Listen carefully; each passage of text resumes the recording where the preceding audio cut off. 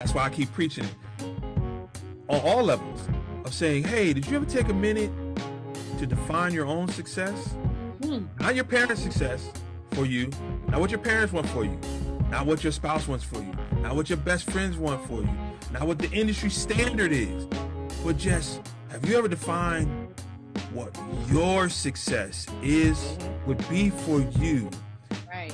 And then chase that. Guess what? It ain't guaranteed you're gonna get it, because your success still might be, I want to be Usher, I want to be, her, I want to be Lady Gaga, I want to be that, and no problem, that's fine. But have you ever taken a minute to just define it? And really, in all honesty, I mean, Drew, you were there to see the huge pivot that I was making. Once again, define your success before you let someone else define what your success is. Might sound crazy, but you have a better chance of getting at a place where, like, you know what, I might be good. I might be all right. You know what I'm saying? And that's in relationships, that's in parenting, that's in every aspect you can think of, because we live most of our lives trying to, one, please our parents. We live half of our life trying to please our friends. The perception that they have for us. You know what I'm saying? Yep. And guess what? Like, it gets to a point where it's like, I see what I might need to do to get a Bentley, but will that make me happy? Right. I see what it might do to get whatever. And I'm not saying to be like passive and be like acceptance of like just the norm, right? Because truth be told, how does things become the norm? Things weren't the norm before they were the norm.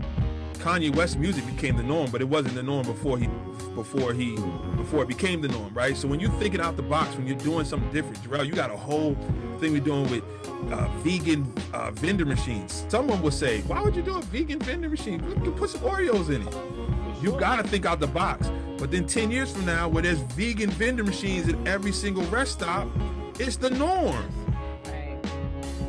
So we got to define our own success and chase it. It ain't guaranteed, but there's a better chance that you'll be in a place of like,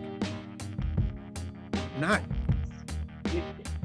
on the racetrack that ain't yours. You know what I'm saying?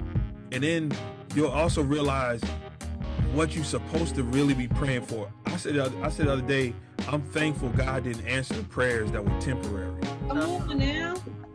Say that again. Woo, let me write that down. Because I'm praying to get what you want me to have. Once I finally moved all out the way, it's like, all right, what do I want? Can you say that again so I can quote you?